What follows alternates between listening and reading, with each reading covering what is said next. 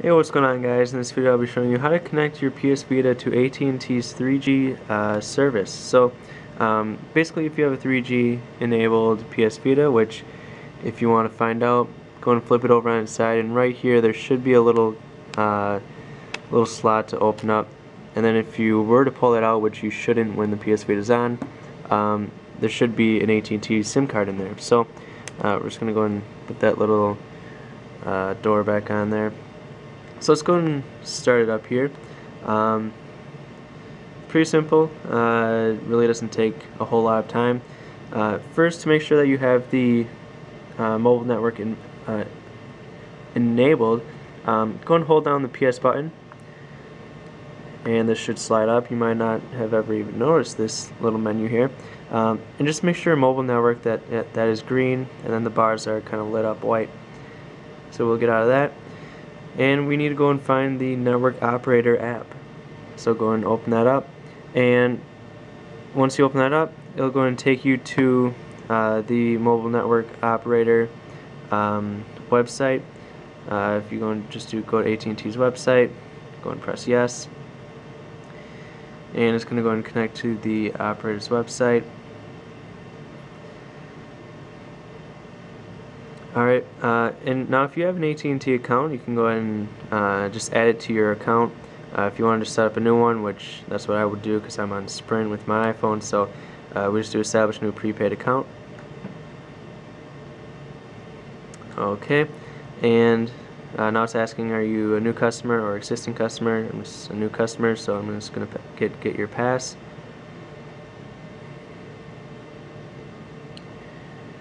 Okay, now you just need to fill out some information, and I'll be right back when I have this all filled out. Alright, so now once you have all that filled out, you can scroll down just a little bit, and it says payment type. You can choose credit or debit card. You can do a PIN number, promotional coupon, postpaid, personal or business number. We're just going to choose credit or debit. And here are the list of plans. I'll go and just show these to you guys a little bit. So $5 if you want just 250 megabytes for a full day, you can do that.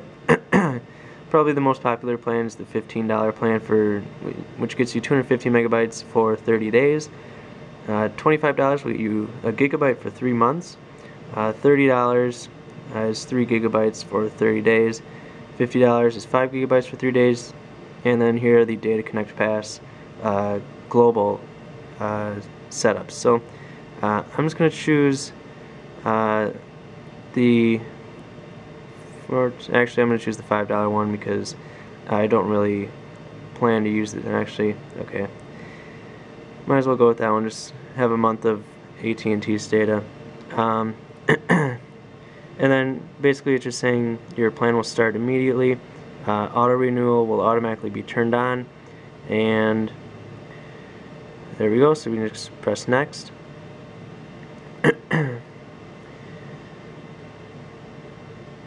Alright, and now we need to go ahead and enter our credit or debit card information. Alright, so I just entered in my stuff, press next, and now it's giving me just a little list of things that I signed up for. And basically all we have to do is just check that box to agree to the terms of service. And now it's saying that your debit or credit card will be charged once you press submit. So when we go in and do that, it'll go and charge the card, and it'll start your service. And that's basically it. If you have any questions, leave them down below. But thanks for watching, and I'll see you guys later.